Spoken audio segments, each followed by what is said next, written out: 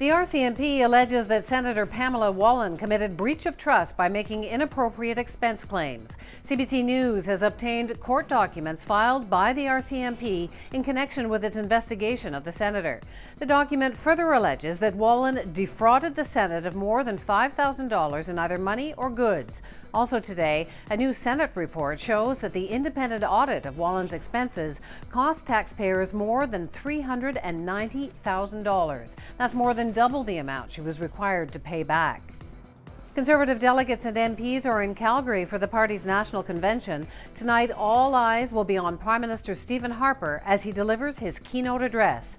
Harper is expected to talk about the government's accomplishments and reassure party faithful as he tries to shift focus away from the Senate scandal. Digital video file. Rob Ford's lawyer is calling on police to release the video that allegedly shows the mayor smoking crack cocaine. Lawyer Dennis Morris says the video will prove the mayor is innocent and was smoking another substance. A Toronto police spokesman said the lawyer's request is just the start of an attack against the police investigation and the chief. Yesterday, Chief Bill Blair announced that police had recovered the video from an electronic device seized during a drug investigation.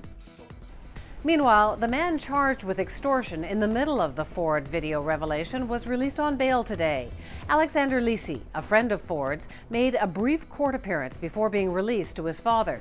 Bail conditions include living with his parents, having access to just one cell phone, and finding a job. Police say the charges against Lisi are for his extortive efforts to retrieve a recording, which is believed to be the video in question. Shots were fired today at Los Angeles International Airport. Officials evacuated 2 terminals and stopped all inbound flights. Witnesses say they heard about a dozen gunshots from inside a security gate at Terminal 3. Police say the shooter is in custody and there are multiple victims. Today, the Royal Canadian Legion named this year's Silver Cross Mother. Nikki Cy Harris from Laval, Quebec, will lay a wreath at the National War Memorial on Remembrance Day. She will represent all Canadian mothers who have lost a son or daughter in the military. Cy Harris's youngest son, Chris, was killed when an IED struck his vehicle in Afghanistan in June 2007.